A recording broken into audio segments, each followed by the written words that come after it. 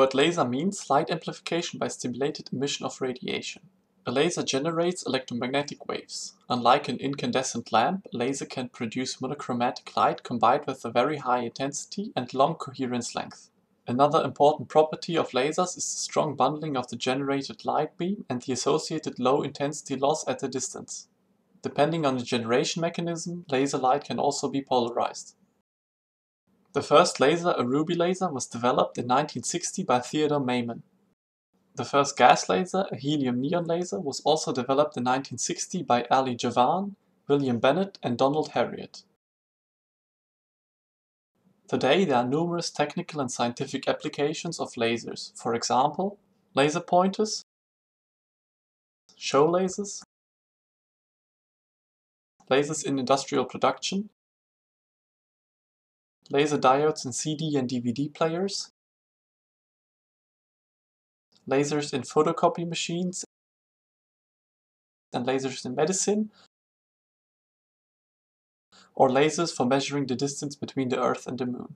In the following experiment, different properties of laser light are investigated using a helium-neon laser. In general, lasers consist of three components: an active medium, a resonator that is for example made of mirrors, and a pump source. If one conceives of a laser as an optical oscillator, the active medium serves as an amplifier, the resonator as feedback, and the pump source as the energy supplier. In our design, helium and neon are mixed in a ratio of 90 to 10% in a thin glass cylinder. The gas mixture forms the active medium. Due to the better visibility, we also show a completely transparent glass structure in addition to the examined laser structure. Within the glass cylinder there is also a filament to which a high voltage can be applied. At the end of the cylinder are Brewster windows, which are tilted by the Brewster angle of about 45 degrees. These are used because light that is not polarized parallel to the plane of incidence is not weakened by reflection. This minimizes intensity loss when light enters or leaves the windows. Another consequence is that the outgoing light is linearly polarized in a direction that is not parallel to the plane of incidence.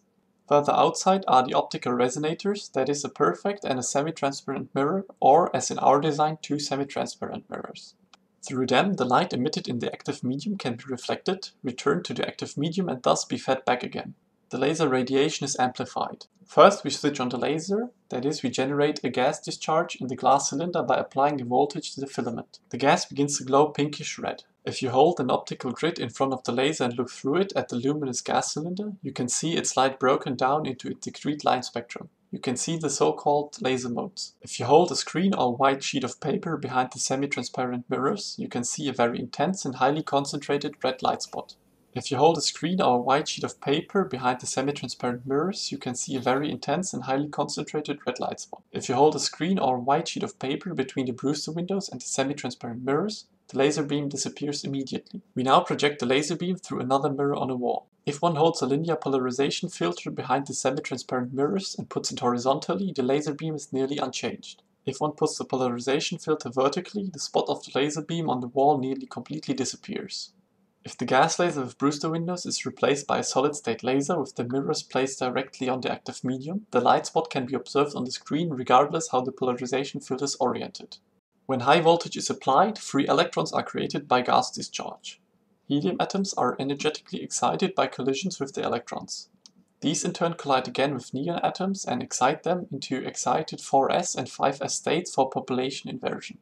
A population inversion means that more electrons are in an energetically higher level than in an energetically low level.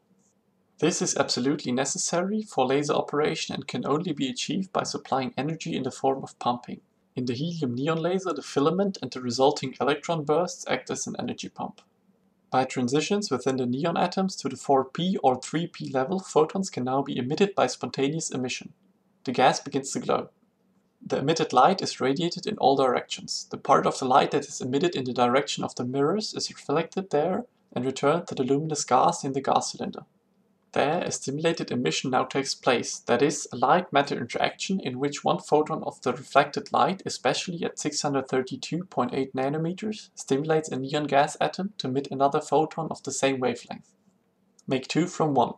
2 photons now move through the gas cylinder and the Brewster window to the other mirror, where they are reflected and returned to the luminous gas in gas cylinders. There, 2 more stimulated emissions now takes place. 2 becomes 4 and so on.